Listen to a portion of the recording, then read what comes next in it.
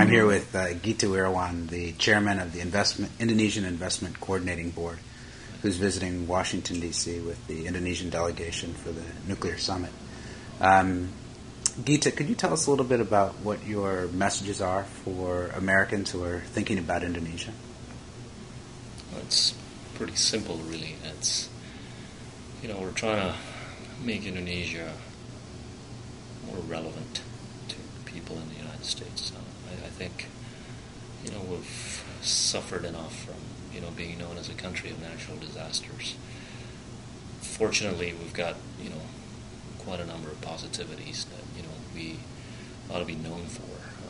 The economy has been moving, in the right direction. It's only going to continue moving in the right direction.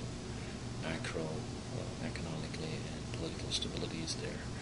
So, let's not forget it's going to be, $650 billion economy by the end of this year. And you've got a population of 235 million people, third largest democracy in the world, largest Muslim nation. You've got modernity, and you've got, the ability to show the right stuff on certain things. At the same time, we've got issues that we need to, I think, fix. And what I'm basically pitching is directionality. And, it's not about being able to deliver absolutes today or tomorrow, but, we've gone on the right path the last 5 years, and there's no reason for us not to go on the right or on the same path. You're doing some exciting things with your fellow ministers. Before it was harder to invest in Indonesia. You had to stop at many places. We understand you talking to your fellow ministers and also provincial governors. Could you tell us about any progress you've made in sort of streamlining the investment process? Well, now if you invest, through the Jakarta office, you can do it all under one roof. Getting the fiscal incentives, the immigration-related stuff, the labor-related stuff at the BKPM office. As much as people think that's a victory, I think the real challenge is how to roll it out to the 33 provinces or the 500, over 500 kabupatens or regencies. That's going to be a big challenge. So we're trying to roll it out to all the 33 provinces by the end of the year, and to accelerate that, we're championing or using certain provinces as champions, regional champions. 7 provinces have been selected as regional champions. Those are the provinces of Riau, South Sumatra, West Java, East Kalimantan, West Nusa Tenggara, and Papua. And the governors are excited about this, by being included in that, list. And they're cooperating. And this can be used as a positive contagion to all the other provinces. And, governors, they talk to each other. Mm-hmm. And then I think the next gig is to try to get that happening at the kabupaten or the regency level, which we're already getting started with. A quick look around Southeast Asia would suggest that democracy is not an easy process. Our friends in Thailand obviously are struggling right now. Indonesia's been through more than a decade of sort of turning the ship around.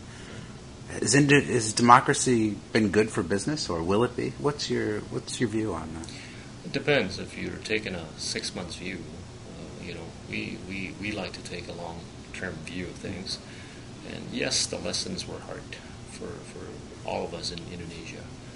I've been there throughout, since the beginning of democratization in Indonesia. But long shot, I think it's only good for everybody. But as long as you're mindful of needing to do the right things, on the fundamentals, and I think we have been able to focus on those things in the last 5 years. You have an infrastructure summit coming up. Obviously, infrastructure must be a priority. Could you talk a little bit about that? Yeah, well, I think this summit is going to be different from the previous on 2 accounts. First one is that it's going to have a higher degree of realism. I don't think would like to be as bombastic as we were in the previous 2 or 3. Second, it's going to be more focused. We're going to talk about building roads and power plants.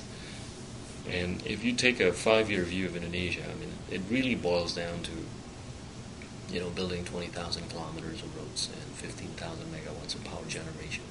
It's simple, but it's tough also at the same time. Tough in the sense that, the execution part of it.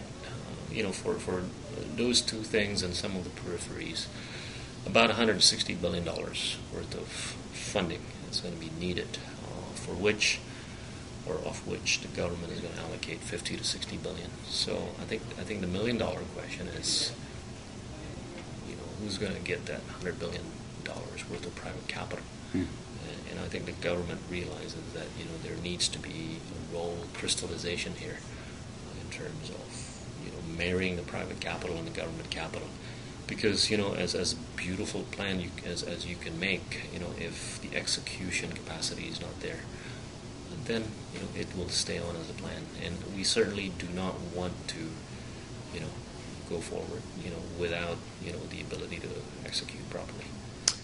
You've created companies and developed strategies for investors, and you've sat on many boards. If you were sitting on the board of a major multinational company and talking about investing in Indonesia, what would be the 3 things that you'd recommend that they think about? In terms of sectors or opportunities, or in terms of what to consider?